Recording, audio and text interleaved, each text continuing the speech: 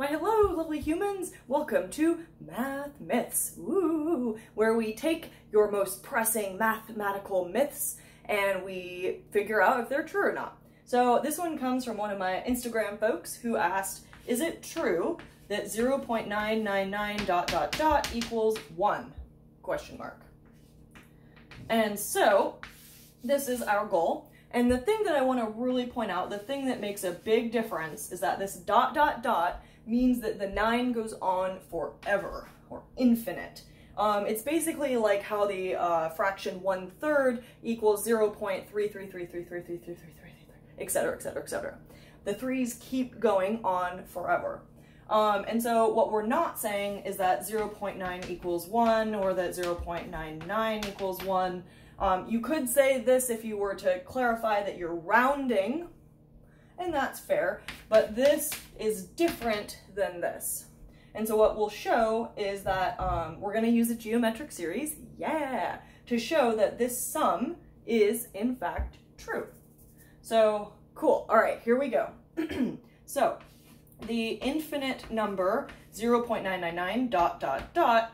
can be rewritten in terms of fractions. And this is helpful because our geometric series, we want to figure out what the first term is and what the ratio of our geometric series is.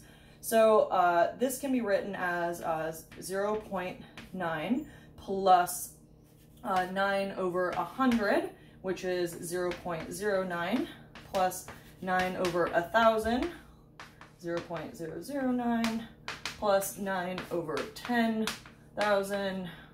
Again, you get the point. And then it keeps going on forever. Okay, so now let's rewrite this. I'm gonna erase these because you hopefully can see why that is true. And then, so we're gonna get 9 over 10 plus 9 over 10 times 1 over 10 plus 9 over 10 times 1 over 100 plus 9 over 10 times 1 over 1,000, running out of space, plus ... Okay, so we're almost there to getting this to look like a form of a geometric series that we're used to. So 9 over 10 plus 9 over 10 times 1 over 10 to the first power plus 9 over 10 times 1 over 10. So you'll notice that 1 over 10, if you square it, it's 1 over 100. And similarly, when we keep going, we find that 1 over 1,000 is just 1 over 10 cubed.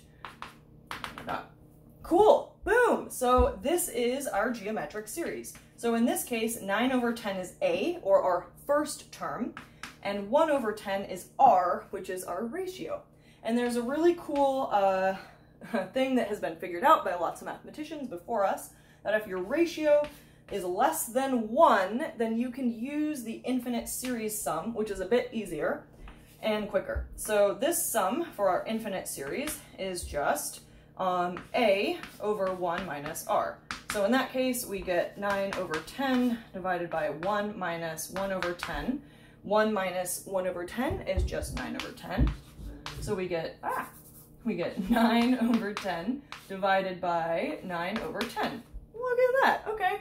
One of my math teachers taught me a really cool trick, NDDN, which numerator, denominator, denominator, numerator. And basically that's just a quick way to figure out how this fraction simplifies. And what we find is that we have a 9 and a 10 in the numerator and a 10 and a 9 in the denominator. Ooh, the 10s cancel, the 9s cancel, and we are left with 1. All right, so the sum of this infinite number does in fact equal 1. Boom. The math myth is true. The math has shown us.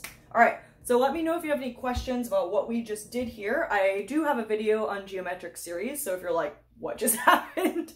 Go check that out, and this will make a lot more sense. Please let me know if you have any questions, and keep sending me your math myths, and we will debunk them together, or prove that they're true. Let's find out. All right, thanks for watching, and we'll see you next time. Bye!